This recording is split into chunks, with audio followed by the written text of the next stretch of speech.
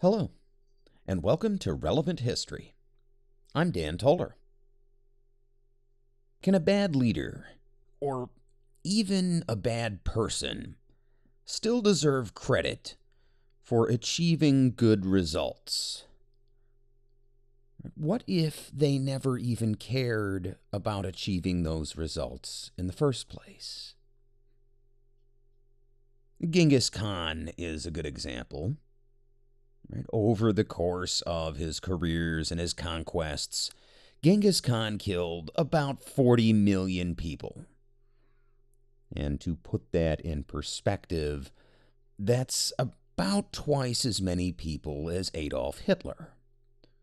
And it was at a time when 40 million people was 10% of the world's population.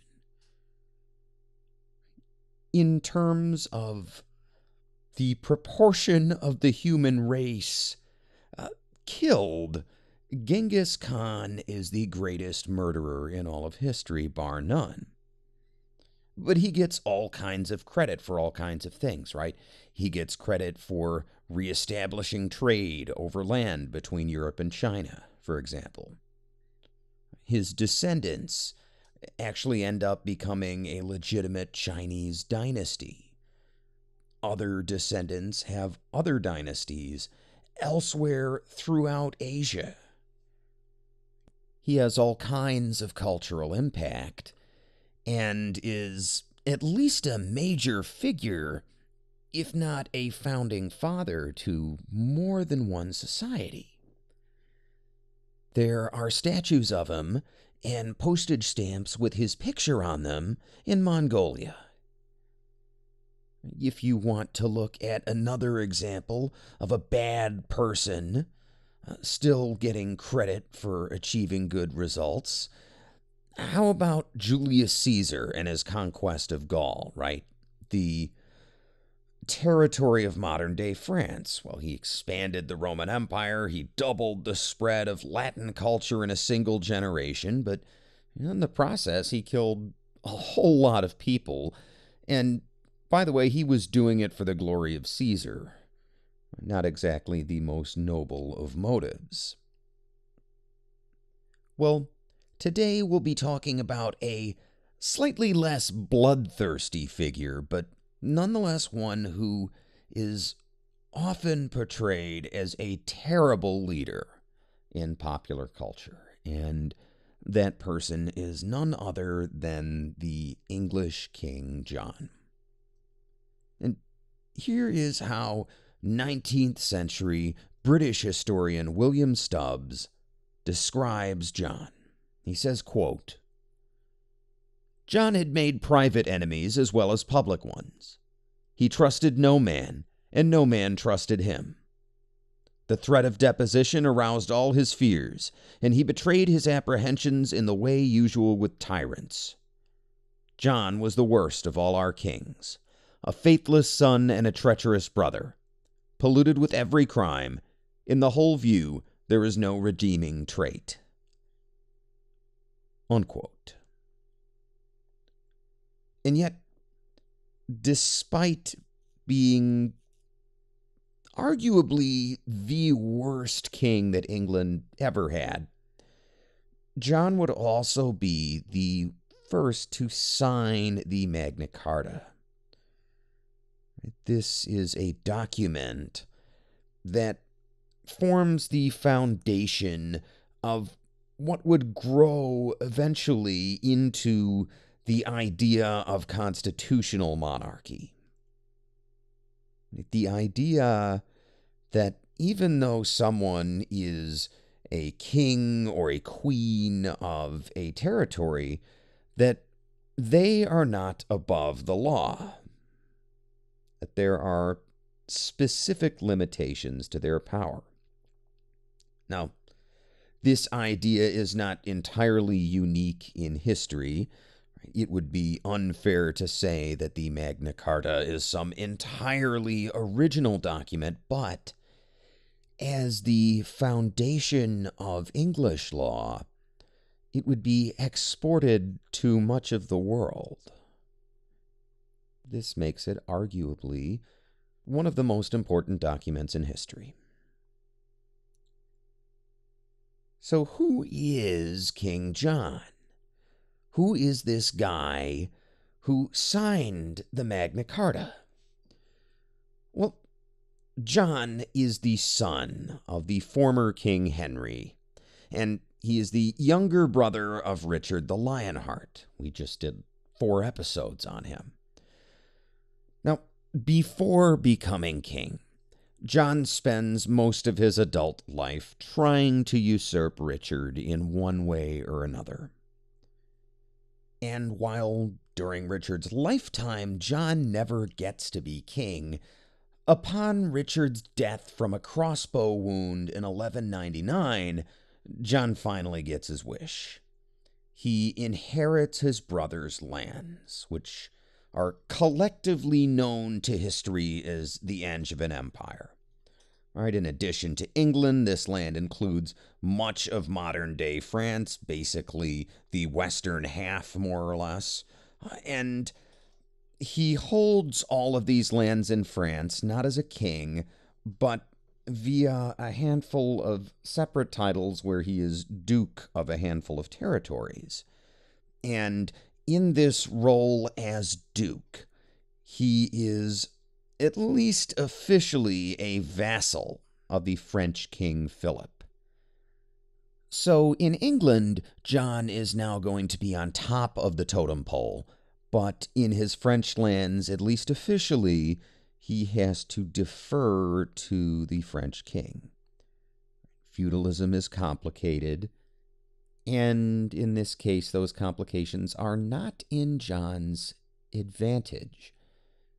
See, there has been, for the last couple of generations now, a family conflict, a dynastic struggle between Philip's family, the House of Capet, and John's family, the House of Plantagenet, over control for France. And this is the situation that John inherits when he is crowned King of England at Westminster Abbey in May of the year 1199.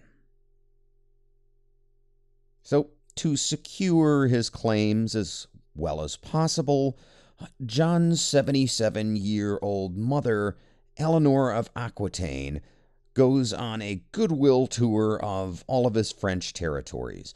She gives away a bunch of land to the local nobles. She gives various people special trade privileges and essentially any favors she can give out. Well, why the sudden publicity tour now?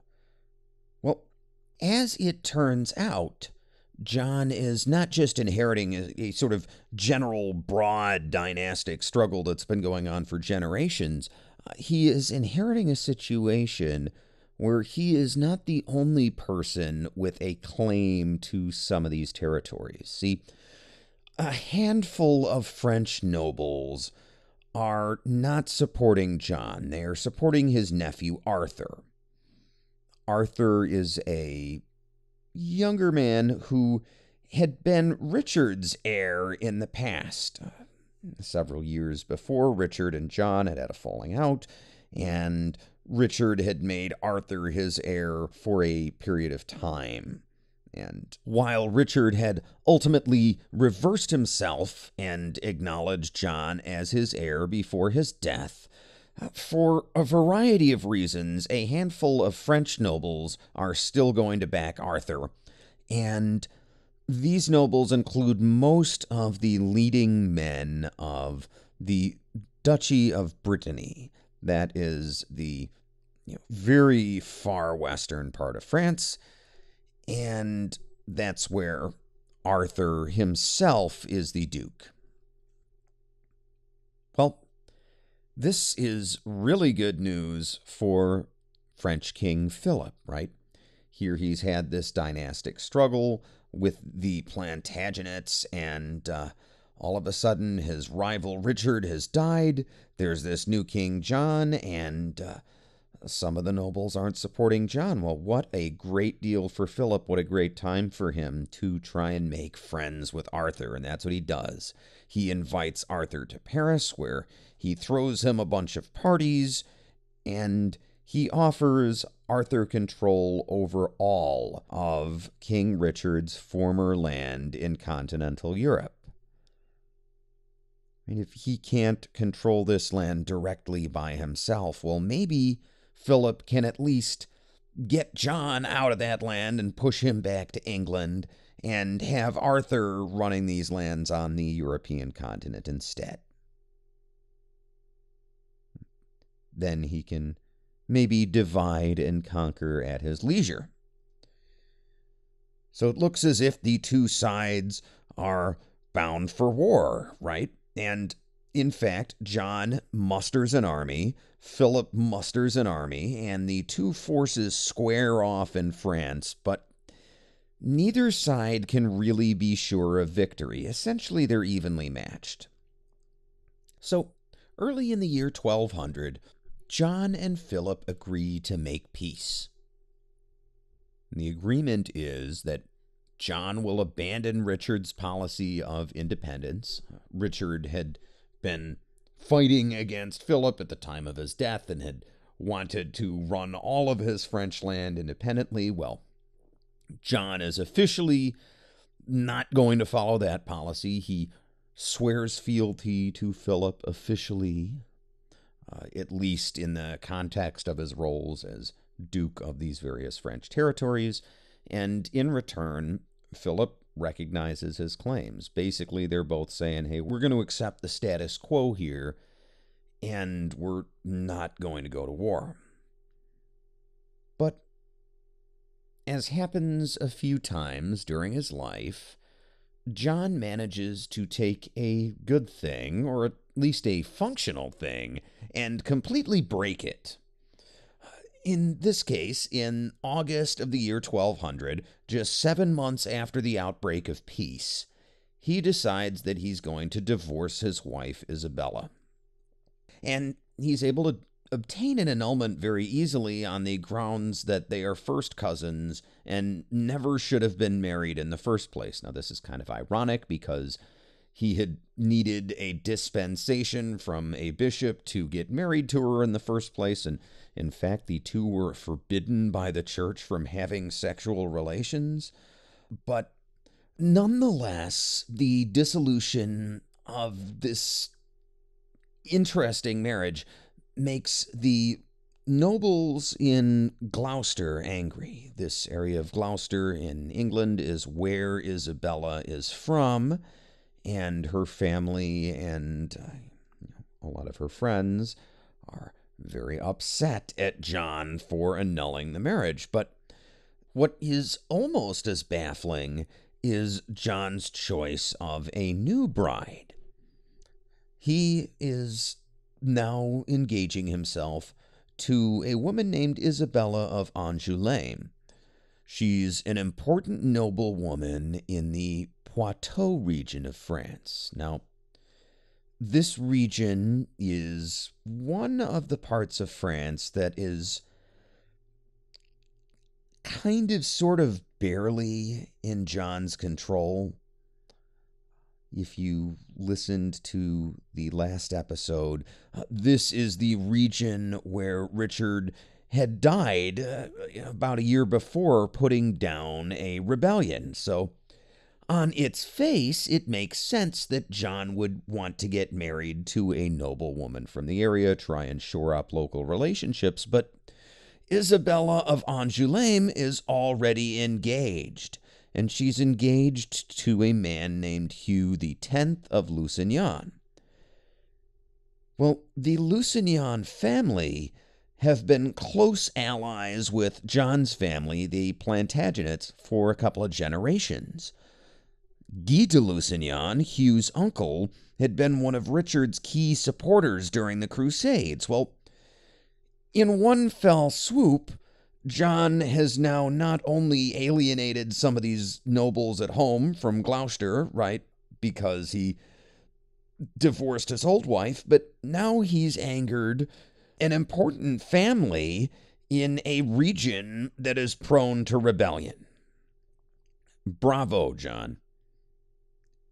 And a number of the historians from the time seem to suggest that John is mostly doing this because Isabella of Angoulême is stunningly beautiful and he just wants to marry her for himself. How much of this is true and how much of this is historians sort of piling on King John is a little bit harder to say. It does seem that Isabella herself seems to have been okay with the change in arrangements. She's a bit of a social climber, and John, for all of whatever flaws he has, he is, after all, a king, and Hugh is just sort of a middle-ranking nobleman, not really that all of an exciting husband. But her former fiancé might just have something to say about all this. See, Hugh might be a vassal of John's, right? He may owe him loyalty, and under the current system, John even technically has the right to break his engagement and engage himself to Isabella. But John, as the Count of Poitou, right, as Hugh's liege lord, is a vassal of Philip's.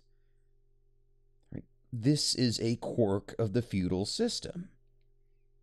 Right? If John had gone and taken the fiancée of one of his English lords, there wouldn't have been much that guy could do about it, but instead he messes with one of his French vassals, and what Hugh can do, and what Hugh does do, is go directly to Philip, the king, and appeal John's decision. Now, Philip is just loving this. Any opportunity to embarrass the King of England, right? So he calls John to come to Paris and present his side of the case. Well, when John refuses, Philip declares that John has violated his oaths and that his lands in France are forfeit. Once again, Philip decides he's going to bestow these lands on Arthur. So that war that almost started in 1200 and didn't, now it starts 2 years later in 1202. And when this war starts, John actually does pretty well at first. In July of 1202, he finds out that a castle where his mother Eleanor is staying is about to be put under siege. And it's about to be put under siege by none other than Arthur himself. So he makes a lightning forced march across Normandy and reaches Arthur's army as they are sitting and having lunch. And he very easily captures Arthur along with 250 knights and leads them in chains back across France and then into England and parades them around to put them on display. But once again, John manages to make enemies out of his allies. And he already managed to start a war for no reason. Well, now Arthur mysteriously dies in prison. So I shouldn't be entirely unfair. We don't know 100% for sure that John had Arthur killed. It's just really suspicious timing, that he captures his big rival for control of these French territories, and oops, the guy just died in prison. What do you know? Well, as you might imagine, this does not exactly escape the notice of people at the time, and in April of the year 1203, the next spring, when King John returns from England to Normandy, he finds that word of Arthur's death Arthur's very, very suspicious death has already preceded him. Here is what contemporary historian Roger of Wendover says about these rumors. Quote, on his arrival there, an opinion about the death of Arthur gained ground throughout the French kingdom and the continent in general, by which it seemed that John was suspected by all of having slain him with his own hand, for which reason many turned their affections from the king from that time forward, wherever they dared, and entertained the deepest enmity against him. Unquote. Okay, so there's this rumor going around, right? But surely some of the nobles will stand with John anyway, right? There are local politics going on, and a bunch of them just plain don't like Philip, so what do they care? Well, it seems that John is just unwilling to defend his own nobles at this point. He has brought a large force of English knights with him to Normandy, but he's not actually using them. Roger of Wendover continues, quote, at length, messengers came to King John with the news, saying, the king of the French has entered your territories as an enemy, has taken such and such castles, carries off the governors of them ignominiously bound to their horses' tails, and disposes of your property at will without anyone gainsaying him. In reply to this news, King John said, let him do so. Whatever he now seizes on, I will one day recover. And neither these messengers nor others who brought him the like news could obtain any other answer. But the earls and barons and other nobles of the kingdom of England, who had till that time firmly adhered to him, when they heard his words and saw his incorrigible idleness, obtained his permission and returned home, pretending that they would come back to him, and so left the king with only a few soldiers in Normandy. Unquote. Astoundingly, it seems as if John is spending most of his time in bed with Isabella during this time. He's like a kid who became a rock star, hooked up with a supermodel, and forgot about the music, right? And it is in the nature of historians of these times that oftentimes women get short shrift. So it's tough to say how much of all of this didn't just happen because John just could not control himself somehow around this beautiful woman. But for whatever reason, it seems as if he is spending most of his time with her and not doing anything about this war. And over the course of 1203 to 1204, John manages to lose almost all of his lands in France. Outside of England, the only land he now rules is Aquitaine, the southwestern part of France that he inherited from his mother Eleanor. Yet, even so, he seems to be serious about retaking everything. He repeatedly levies new taxes to build up the royal treasury. Now, this irritates the nobles even more. Now, for one thing, you might think, well, of course, nobody wants to pay taxes, and there are very few politicians who become popular with people by telling them, hey, your taxes are going up, but this isn't what we would understand today as like libertarian low-tax sentiment or something like that. This is because the nobles are paying taxes under a system called scutage. Scutage in the feudal system, right, in the legal tradition in which these people are living, it is a payment that a feudal lord makes to his overlord instead of providing soldiers. It is specifically a wartime tax. It's based on the principle that when a feudal lord or a king goes to war, he has the right to call on his vassals for help, and if the vassal can't help because they don't have enough men or because it's harvest time or for whatever reason, Instead, they can send some money, and their overlord can use that money to hire some mercenaries or otherwise help out with the war. The problem is that, as we've already kind of discussed, John is not actually waging any war. He's just sort of sitting there, letting his subordinates fend for themselves. So it's understandable why these nobles are a little upset about having to repeatedly pay scutage when John doesn't seem to actually be doing anything with it. So by now it's the year 1205. John has been king for about 6 years. In that time, he's managed to lose pretty much all his French territory and now is alienating most of his nobles by raising war taxes that he's not doing anything with. How could he possibly worsen this situation? Well, he decides he's going to pick a fight with the Pope. And remember, these are very religious times. Most of his subjects, from the most important to, your everyday peasants in the society, they're very religious people. And so the relationship between their king and the head of their religion is very important.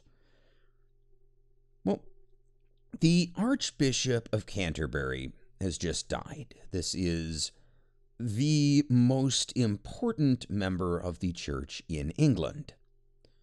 And John goes ahead and appoints his own replacement for the Archbishop, a man named John de Grey. Well, there is a monastery at Canterbury, and some monks there protest. They claim that they have the right to nominate the new archbishop, and they put forward a guy named Reginald, and they decide they're going to go take their case to the Pope, to Pope Innocent III in Rome, and get him to put Reginald in as archbishop. But Innocent is furious with both John and the monks. He insists that as Pope, only he can appoint a new archbishop. So he rejects both John de Grey and Reginald and appoints his own candidate, a churchman named Stephen Langton, and he makes that appointment in the year 1207. Remember, these are medieval times. It does take a couple of years for this whole process to play out. Well, John does not accept the Pope's appointment. Instead, he goes and he seizes all the property belonging to the Archbishopric of Canterbury. Right? Anything that belongs to that title that comes with it has now been seized by the king. John declares Langton a traitor, and he actually threatens to deny the use of English ports to papal ships. In 1208, Pope Innocent uses the medieval equivalent of the nuclear option. And it's a special kind of nuclear option that only the Pope can use. He places all of England under interdict. Now let me explain what that means. We talk a lot on this show about how people used to be a lot more religious back in the day. And as a result, in medieval Europe in particular, a whole lot of everyday services and functions were performed by the Catholic Church. Without the church, you couldn't get married. You couldn't have your marriage annulled, for that matter. Without the church, you couldn't be buried. At least not in a consecrated graveyard, which was extremely important back in these days. Right? You would see people in legal cases willing to accept more extreme punishments sometimes if it meant they could avoid being buried in unhallowed ground. So when the Pope places England under interdict, he is denying use of all of the church's services to everybody in the country. Masses cannot be celebrated. Baptisms can't be performed.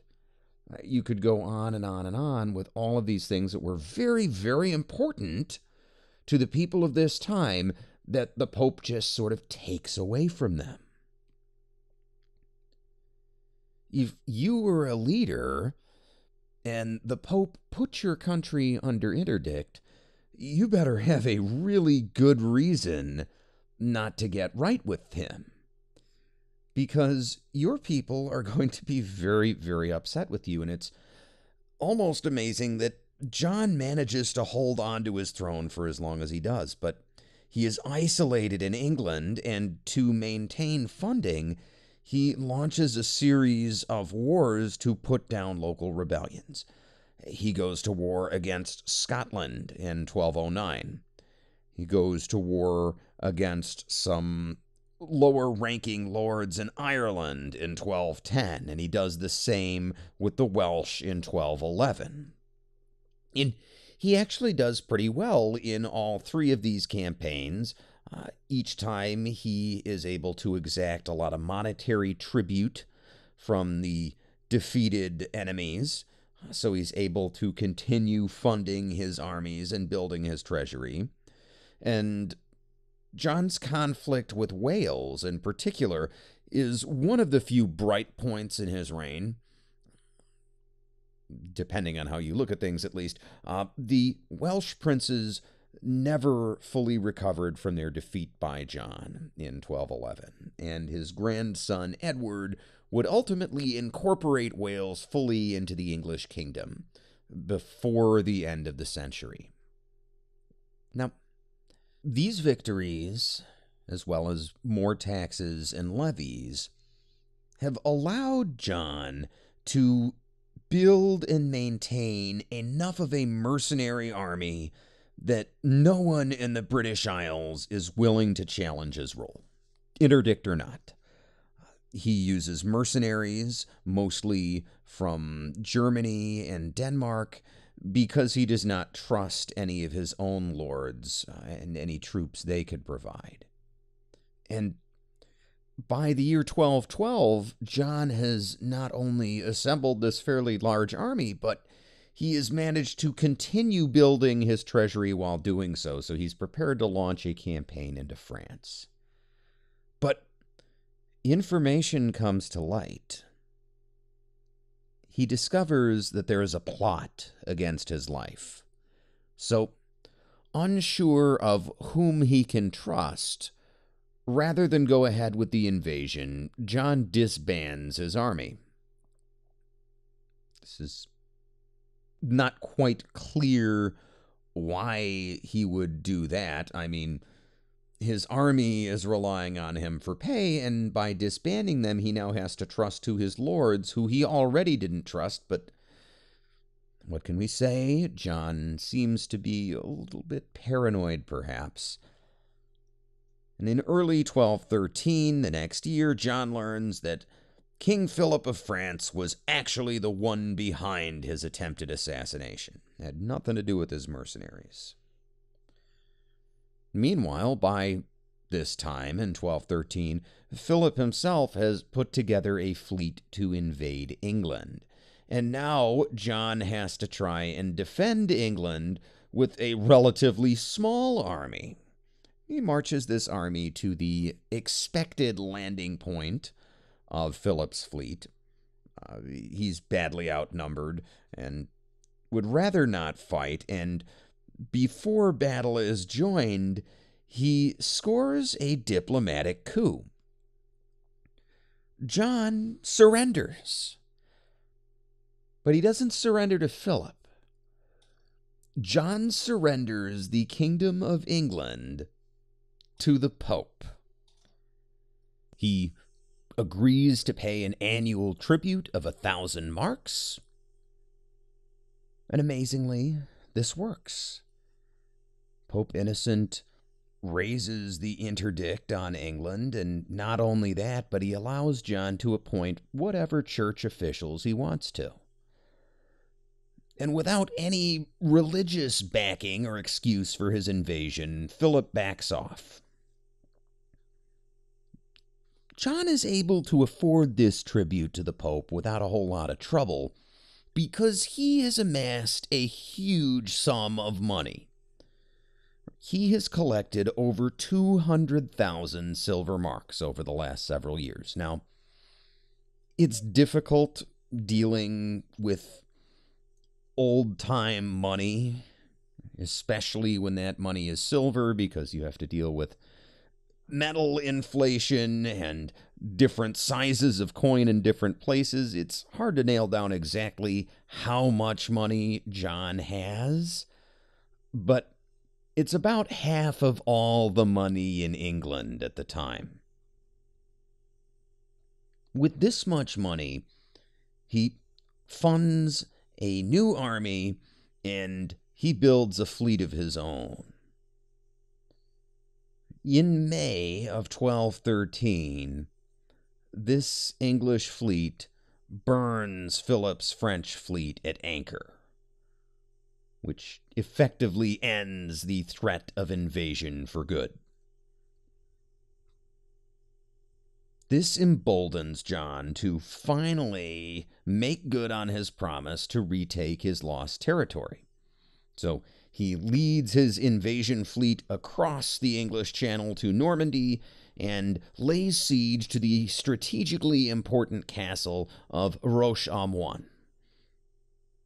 Now, Philip has to simultaneously fight against John and repel an invasion from the Holy Roman Empire on the other side of his kingdom. So, while Philip is off dealing with the Holy Roman imperial troops, he sends his son Louis to repel John's army. Now, Philip has had to split his forces, and John's army's pretty big. John's besieging army at Roche-Amoun outnumbers Louis's force. But John retreats despite his superior numbers. He can't rely, or at least he doesn't think he can rely, on all of his army. A lot of the troops he has with him are from Poitou. That is the region where he took Isabella from her fiancé, so he can't necessarily rely on these people. But you can't help but think that a bolder king would have tried. Instead, on July 3rd of 1214, John's army crosses the Loire River back into Aquitaine. And in the process, many of his rear guard are either scattered or killed. But Louis has only won a battle for France. He hasn't won the war. John could still win. The Holy Roman Empire could still win. But after the retreat, John's imperial and Flemish allies are defeated in battle on July 27th, a little over 3 weeks later. In this battle, called the Battle of Bouvines, Philip kills over 160 knights and captures more than 130. This invasion by the Holy Roman Empire has been crushed, and Philip is able to turn his entire army now towards John. Upon receiving word of this defeat, John is forced to sue for peace. Philip accepts John's surrender, but the terms are harsh. John must pay a penalty of 40,000 pounds. That's millions to low billions of dollars in today's money. And John is to officially lose all of his French territory, with the exception of Gascony, which is a part of Aquitaine.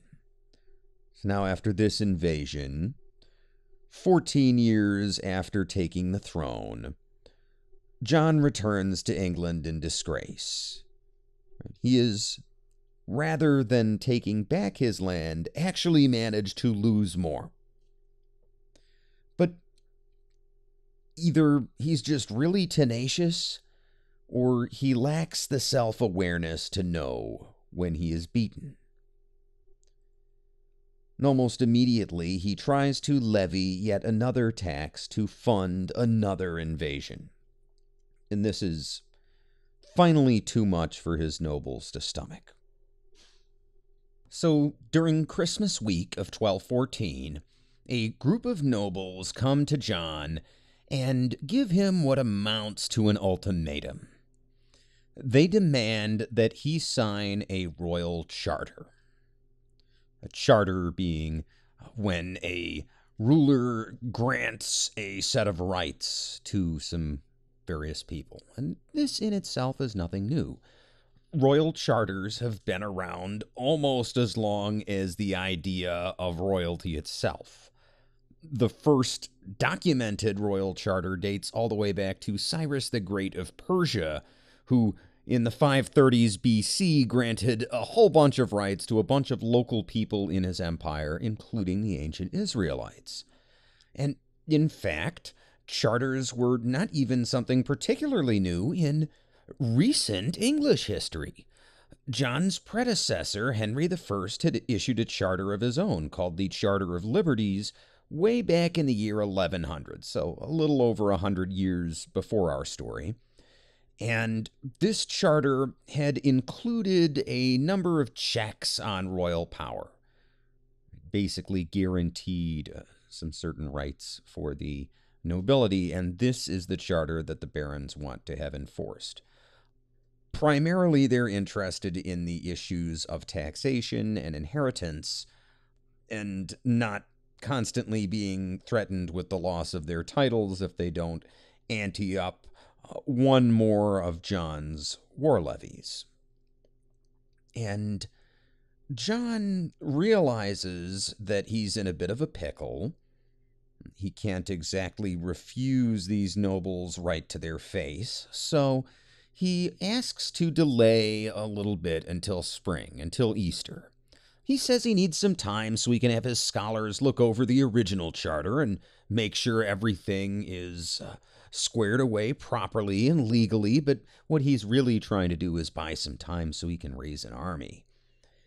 But the barons preempt him.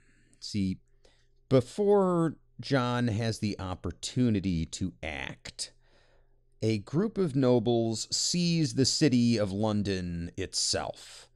And they do so without bloodshed. And then they send messages around to all of the nobles who are still supporting John and say, hey, look, we took over London.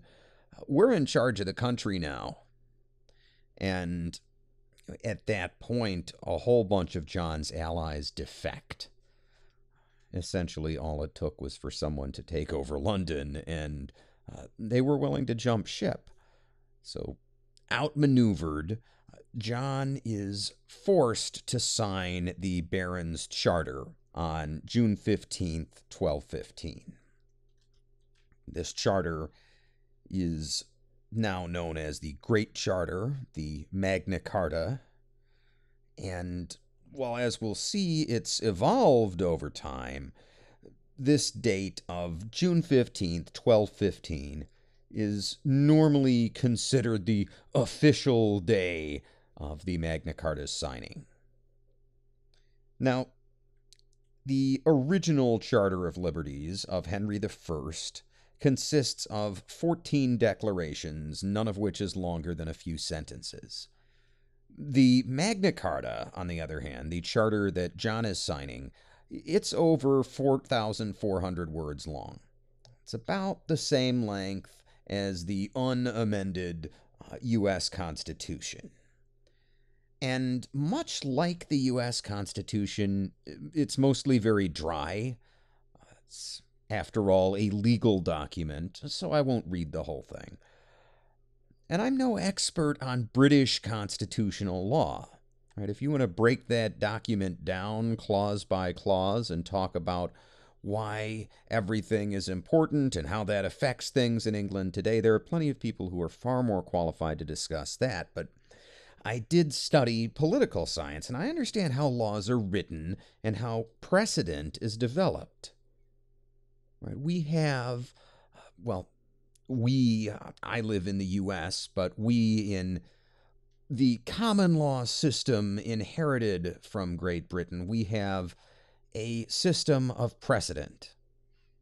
So if there's no statute on the books when a case has to be decided, a judge looks at how similar cases have been ruled in the past.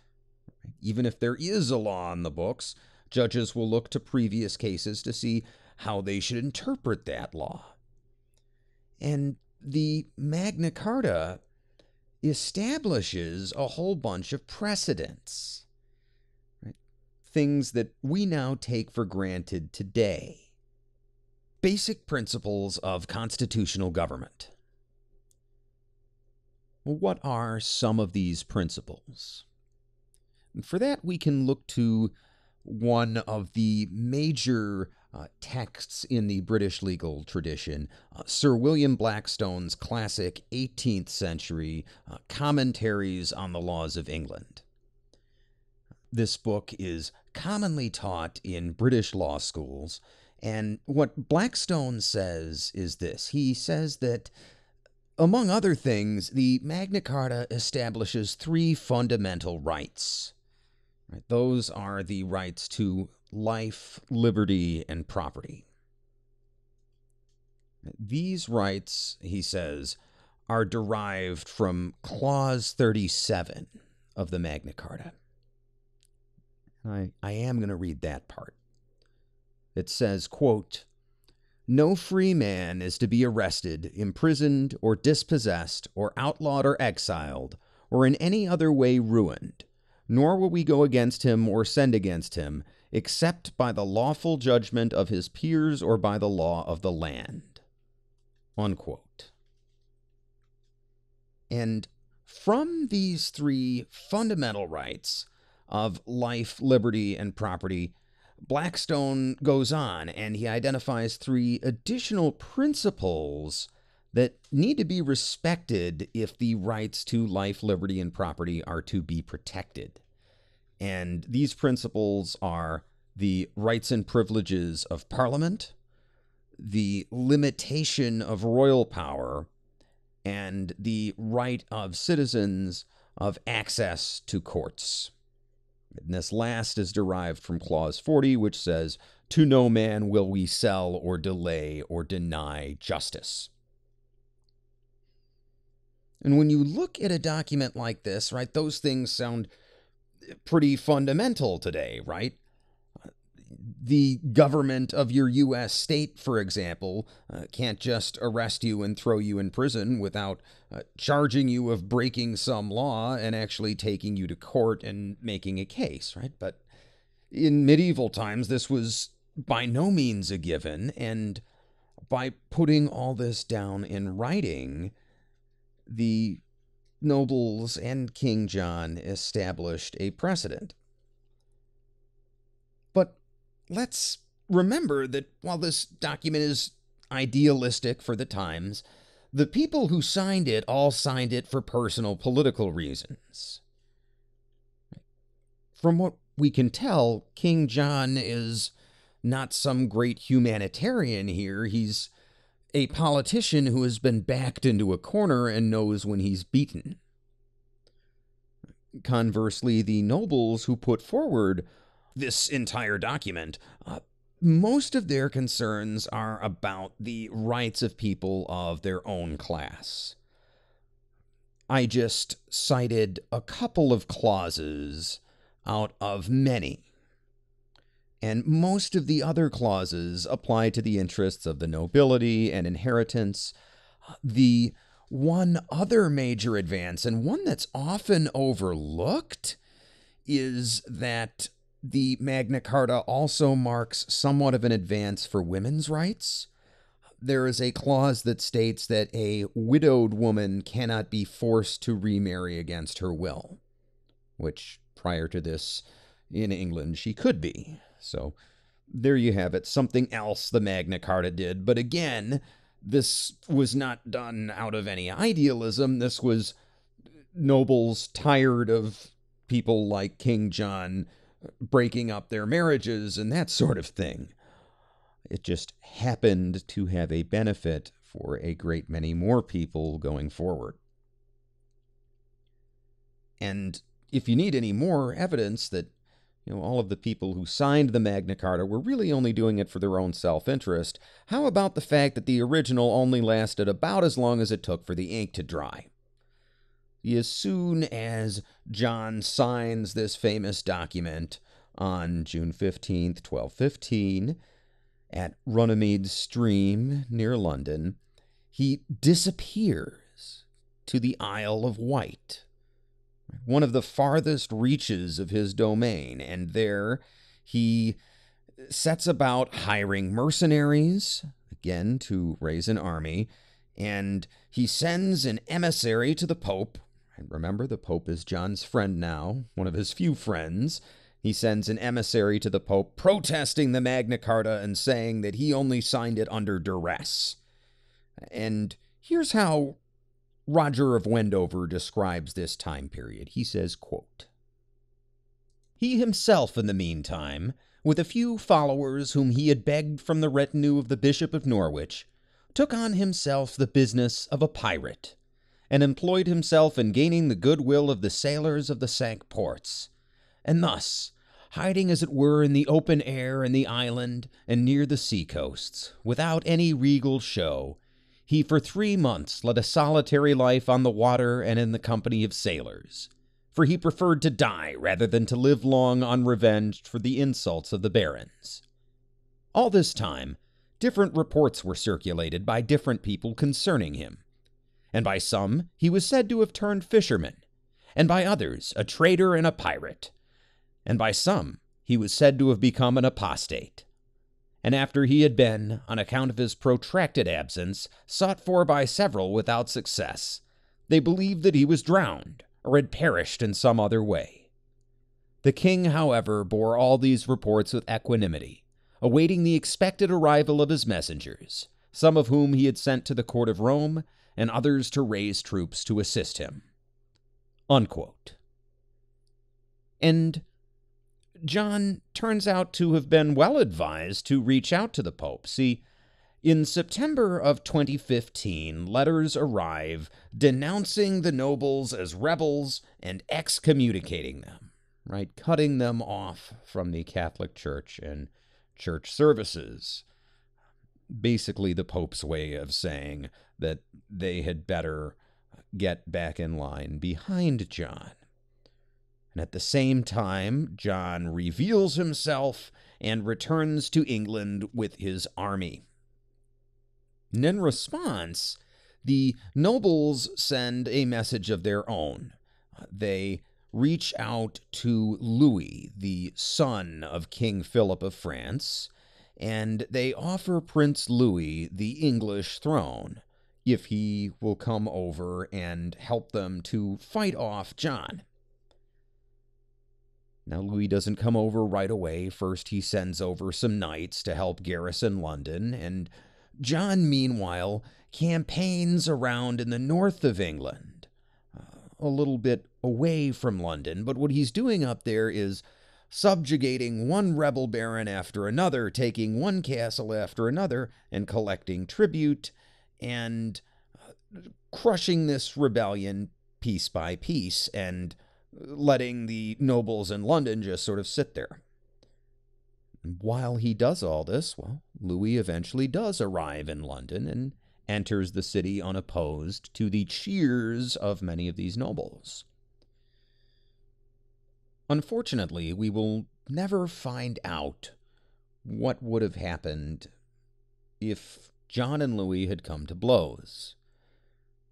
Because even as he is up in the north subjugating this rebellion, on October 19th, 1216, John succumbs to dysentery after just a few days of illness at the age of 49. Perhaps an appropriate end for a man who spent most of his life defecating on his brother's legacy. Roger of Wendover says, quote, King John reigned 18 years, 5 months, and 5 days, during which time he caused many disturbances and entered on many useless labors in the world, and at length departed this life in great agony of mind, possessed of no territory, yea, not even being his own master. Unquote. And yet another example of what some contemporary English folks thought about John. The Barnwell Abbey Chronicle says, quote, He was generous and liberal to outsiders, but stole from the English. Since he trusted more in foreigners than in the English, he had been abandoned before the end by his people, and his own end was little mourned. Unquote. And in that quote, keep in mind that those outsiders are German and Danish mercenaries. Right? By contrast, the nobles candidate, Louis, despite being the French prince, is a fellow Norman. He shares the same language and customs as the English nobles, and this French prince is not yet considered a foreigner in London. In fact, the English spoken by the common people in these times would not even be recognizable to most modern English speakers. And the Magna Carta itself is written in Latin. It's a little bit of a different story from today's age when England and France are very different places. Well, even so, without King John to unite them against him, the barons are less willing to back Louis. Most of them are coalescing around John's young son, Henry III, who's only 9 years old. And that helps because they don't have to accept a king right away. They can back Henry III as this figurehead who's going to grow up someday. And in the meantime, acting as Henry's regent is a Norman-Irish lord named William Marshal. And this is a lord who has a little bit of credibility with both sides. He had been loyal to John during this rebellion, but he had fought with John in the past during John's battles in Ireland. So he had a little bit of credibility with both sides. And now, with a majority of English nobles backing Henry III and his regent William Marshal, Louis is soon driven from England. He doesn't have enough support to stay there. And the two groups of nobles in England make peace. And as part of the peace process, William Marshal, in Henry III's name, reaffirms the Magna Carta. And there are some significant revisions. He adds a major document called the Charter of the Forest, which enumerates some additional rights, mostly relating to land use. And over time, those two documents together would collectively come to be called the Magna Carta. And in fact, the document would continue to evolve. There would be another version proclaimed in 1225, and again 72 years later in 1297. And it's actually the 1297 version that is still the official version. And going even further, every single clause has since either been rewritten or eliminated. But hey, it's been 724 years. Even so, the Magna Carta remains a foundational text not just for England and later the United Kingdom, but for many countries throughout the world. Over 40 countries have legal systems which are based in whole or in part on English common law. These include India, the world's second largest country by population, includes all the Commonwealth nations, Australia, New Zealand, and even most of Britain's old African colonies have kept the common law system. And so have 49 U.S. states and 9 Canadian provinces. The exceptions in the New World being Louisiana and Quebec, which use Napoleonic law instead. And because the Magna Carta is this foundational text for so many people, it continues to be relevant to this day and it continues to be cited. Just to use one example, in 2008, the U.S. Supreme Court was asked to consider whether certain prisoners' rights were being violated when they were detained at the military detention camp at Guantanamo Bay. And in the majority decision, Justice Anthony Kennedy wrote, quote, "Magna Carta decreed that no man would be imprisoned contrary to the law of the land," unquote, before going on to rule that several prisoners had indeed been unlawfully detained. So, as old as it was, and as flawed as the people who signed it, the Magna Carta continues to resonate. And what about our original question, right? The way we started today's episode? Can a terrible leader, or even a terrible human, achieve something great and deserve credit? What about John?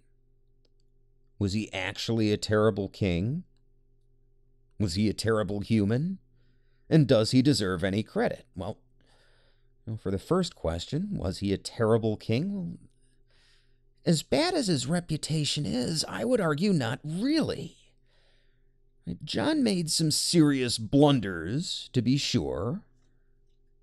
Certainly was not wise of him to pick a fight with the Pope, for instance, when he was trying to retake his French territories already.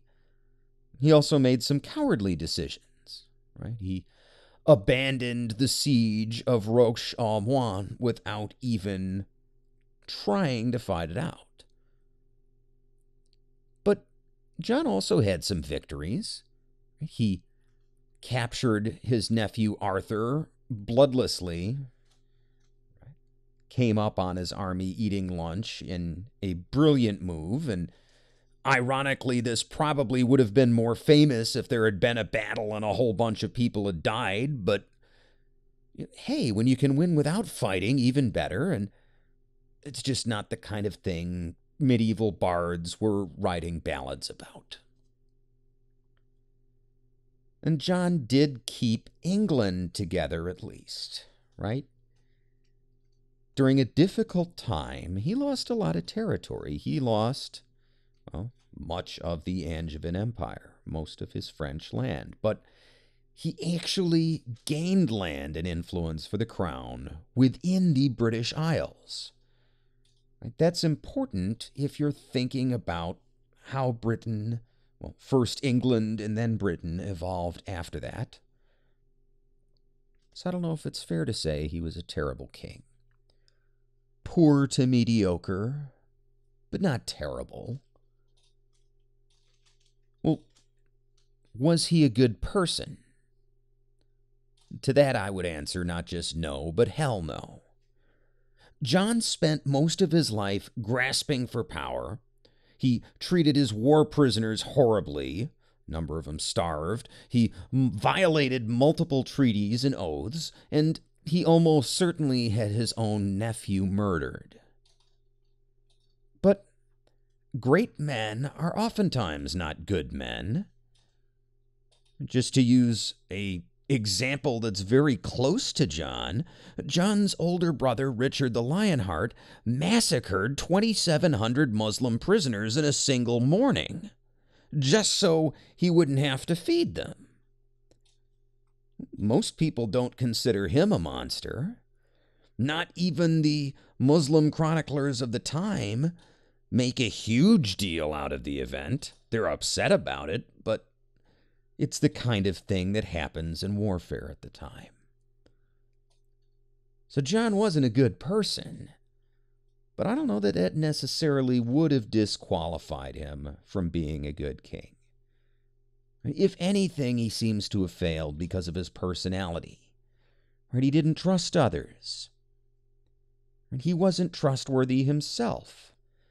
Again, that siege at Rochambeau, where he abandoned the siege without even fighting because Louis was on the way and he couldn't trust his own allies.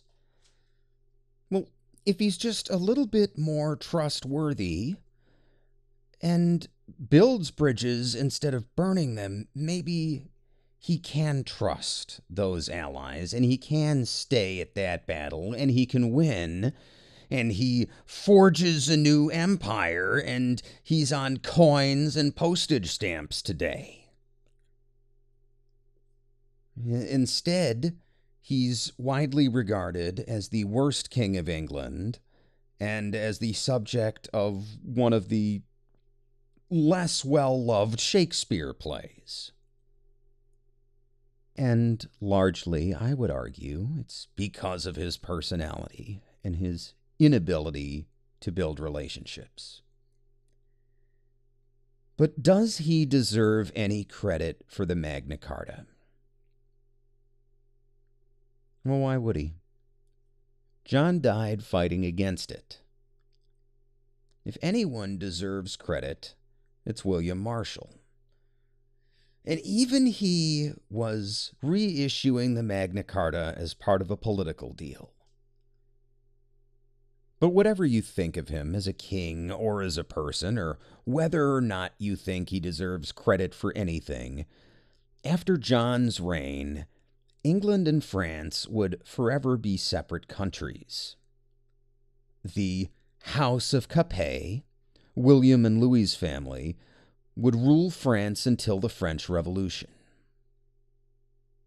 In England, a series of dynasties, the houses of Plantagenet and Tudor and Stuart and Hanover and Saxe-Coburg and Gotha and Windsor.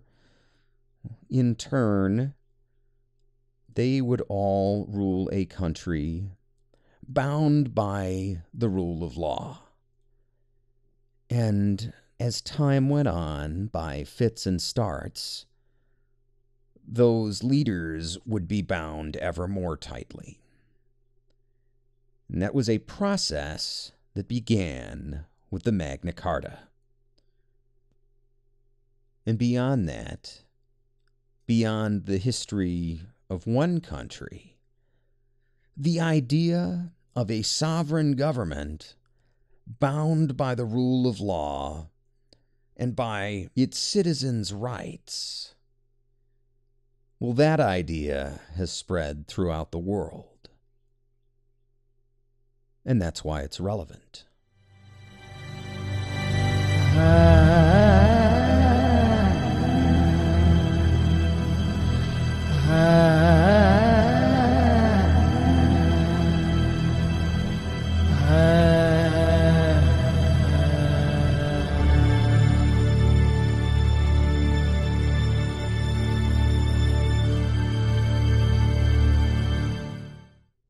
Hello again. It's Dan, and I'm here to ask for your help. See, we're trying to promote this show and get the word out to as many people as possible, so if you have a minute, please share on your favorite social media. Send a link to the episode or even to our website at dantollerpodcast.com. That's Dan, T-O-L-E-R, podcast.com. If this is your first time listening to the show, don't miss a future episode. You can subscribe on Apple Podcasts, formerly iTunes, Google, Spotify, or just about any other service you want to listen to a podcast on. You can find an RSS link as well as a link to all these other services, again, at dantollerpodcast.com. If you want news on the latest episodes or anything that is upcoming in the world of relevant history, You can find us at Dan Toller Podcast on Twitter or at Dan Toller on Facebook. Finally, if you've got a few dollars and you'd like to provide some financial support to the show, you can find us at patreon.com/Dan Toller Podcast. Alternatively, you can also support the show at subscribestar.com. You can find us there at Relevant History. And for everything else, including links to interviews and my blog, which may or may not ever get updated, once again, Dan Toller Podcast, Dan, Toller, podcast.com. Thanks for listening.